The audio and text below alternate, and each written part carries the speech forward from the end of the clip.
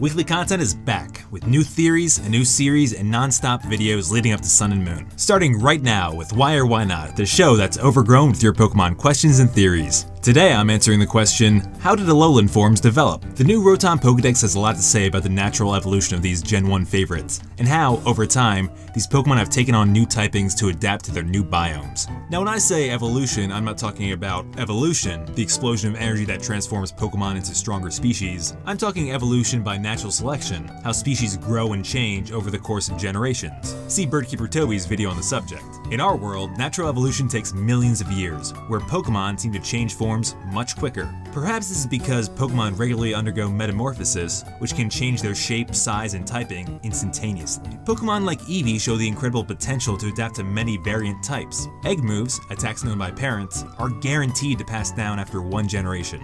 These Alolan forms show just how fast Pokemon are capable of adapting. The fabulous Alolan Meowth shows how breeding can change a Pokemon's typing, likely because it passed down dark egg moves like Foul Play and Punishment so many times. The volcanic terrain of Alola sent Sandshrew scattering into the icy regions. This fear of magma is directly reflected in Snowshrew being weak to fire moves. Cubone's mother took up fire dancing to ward off grass types. Alolan Vulpix has an interesting story because it was an introduced species like Gumshoos and Pence. Foxes and Mongooses share the same prey, so if OP-GOP Yongoose outhunted Vulpix, a bottleneck phenomenon occurred, so that only the few that could adapt to snow peaks survived. Let's not forget Puka, who evolved to hang some gnarly tents. Finally, Alolan Exeggutor is a shining example of Allen's rule, which states organisms located in warmer climates have longer extremities to expel more body heat. For example, look at the Arctic hare versus the desert jackrabbit. The Arctic hare wants to stay warmer, so it has a smaller surface area, and in the desert, the jackrabbit wants to be cooler, so it disperses more heat, like Alolan Exeggutor's long neck.